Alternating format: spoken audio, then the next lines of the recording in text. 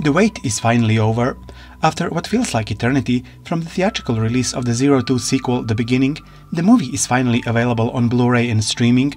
So fans around the world who didn't get to see the movie in theaters can finally experience it themselves. And I put the emphasis on experience the movie yourself, because during all these months of waiting, we have read a lot of reviews that made us believe The Beginning is going to be a disappointment. As Digimon fans, I implore you to put those preconceived notions aside and watch this movie without prejudice. Keep in mind, this video will contain spoilers about the movie.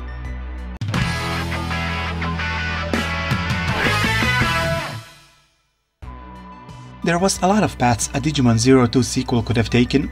The movie could have explored the chosen children leaving their childhood innocence behind. It could have built upon the Dark Ocean theme, Ken's vulnerability to darkness, the dark seeds planted into children during the original season, and so much more. But in true Digimon style, a sequel is never just a sequel. Each form of media has to open a new door of creativity and offer something new. Many would argue that this movie recycled the storyline of Tri and Last Evolution Kizuna, where a new child appears, whose Digimon turns out to be evil and has to be defeated. And I don't blame you if that was your conclusion after reading the synopsis and watching the trailers. But I believe this movie is much more than that. It's probably the darkest chapter in Digimon history to date, and it's most mature as well. As presented in teasers and trailers, there is a boy called Louis, who claims to be the first child to form a bond with a Digimon, and even claims that every other bond was created because of him. With everything we know about Digimon and bonds so far, it's easy to dismiss his claims and hate the character. But after watching the movie, the predominant emotion I felt about Louis is extreme pity. Just looking at Louis walking behind his mother trying to catch up to her makes your heart break without even knowing the rest of his story. Louis' character gave Digimon something never before explored to this degree in the franchise: extreme childhood trauma, violence and loneliness that at times feels like watching a completely different franchise. Molested by his mother and with a sick father, Louis is often beaten to bruises, left hungry and cold, not to mention unloved and neglected. He doesn't even have any siblings or friends outside of his family who he could turn to as some sort of comfort. So one night on Louis' 4th birthday, while he's shivering on the balcony of his apartment, barely dressed on a cold winter's night, he makes a wish to have a friend, and a Digimon called Ukomon appears, who promises to be just that, an unconditional friend who would never leave Louis and would do anything to make him happy. And this Digimon is serious when it comes to the anything part. Ukomon takes control of Louis' parents and neighborhood kids to make them love Louis and organizes birthday parties for him, which are rare since Louis' birthday is on the 29th of February. But Louis senses something is wrong, as his parents don't behave like themselves. One day, Louis and Ukomon are watching the events of the movie Diablomon Strikes Back on TV, and Ukomon says he was the one who made that all happen. He put those Digimon and humans together. When Louis sees his parents collapse, Ukomon penetrates his tentacles into their heads to make them say kind words to Louis. But none of this is what Louis really wanted. Feeling misunderstood by Ukomon, who took things too far, Louis takes a baseball bat and breaks his Digivice. The device bounces off the table, hitting Louis in the face, making him lose his eye. To prove his unconditional friendship, Ukomon gives Louis his own eye. This makes Louis even more repulsed by Ukomon and wants him to go away, and Ukomon melts away in front of his eyes, exploding into pieces that fall all over Louis. With his parents also seemingly dying, this whole scene is truly disturbing to watch. Several years later, a huge egg appears in the sky above Tokyo, and Louis immediately recognizes what it is. The Zero Two kids see Louis on TV climbing the Tokyo Tower with a Digivice in his hands, so they rush to the scene. While trying to rescue Louis, who falls from the tower, Daisuke and Ken fall together with him into the Digi-Egg. This takes them back in time, so they learn about Louis' past. But for other Zero Two kids, this moment only lasted for a second, which reminded me of a movie called Contact. Louis keeps telling the Zero Two kids how Digimon and humans shouldn't be together and how this unnatural bond was his mistake because he made a wish from a Digimon who misunderstood him. But the Zero Two kids don't want to believe Louis, especially Hikari, who is positive that Louis and Ukomon had nothing to do with her bond with Tailmon. When the clock strikes midnight on the 29th of February, the egg hatches into a giant version of Ukomon. With tentacles coming out of his head and spreading all over the world, Big Ukomon is creating Digi-Eggs to force a partnership between every human and a Digimon, just as the message from the beginning of the movie said. The only person who can stop Ukomon is Louis, because unlike the teasers made us believe, Ukomon is not an evil or corrupted Digimon, he's just doing what he thinks is the right thing to do. Louis goes back to his childhood again. He reasons with his mother to notice the love of her son and goes back to the balcony where he first met Ukomon, but this time he chooses not to make a wish. Ukomon already knows this, and they both come to a conclusion that maybe they haven't communicated enough. Otherwise they would have understood each other better. Louis makes a remark how the 02 kids seem to understand each other much better than the two of them, so they decide to give each other a second chance. Back in the present timeline, Louis tells the 02 kids to kill Ukomon and revert him to a Digi-Egg so they can start anew. When Ukomon dies, the Digivices of all the chosen children across the world disappear. Because it wasn't the device that held them together, their bonds have always been in their hearts. After the credits roll, Ukomon's egg hatches again and he is reunited with his friend.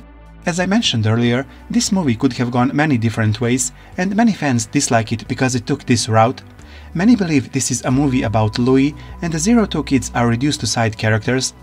But the whole point of Louis' story was to prove how priceless the bond between 02 kids and their Digimon is. This is something present in many franchises. Fans want a sequel to a beloved TV show that aired 25 years ago, but in their heads, that sequel would feature those same characters the way they were 25 years ago.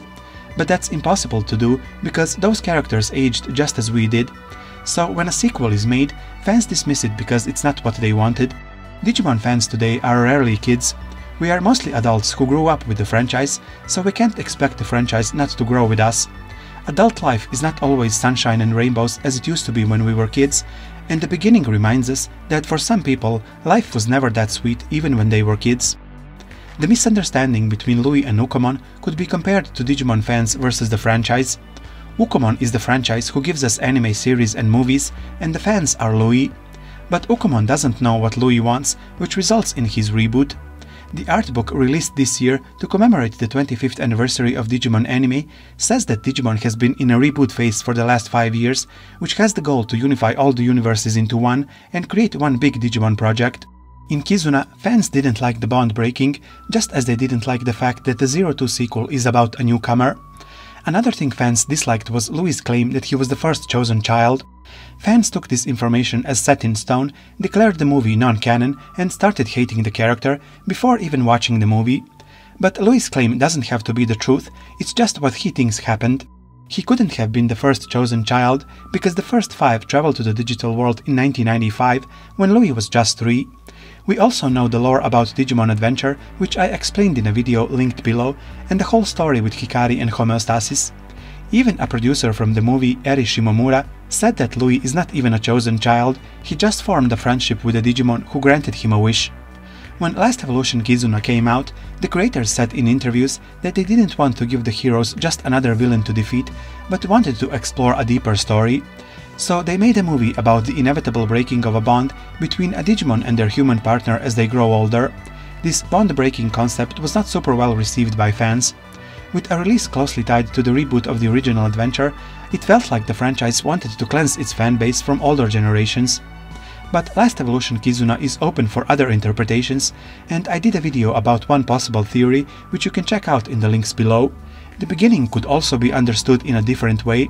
Seki Hiromi, who was the first female producer for Toei Animation, said in an interview that she wanted to explore the idea of being first at something and the loneliness that it brings.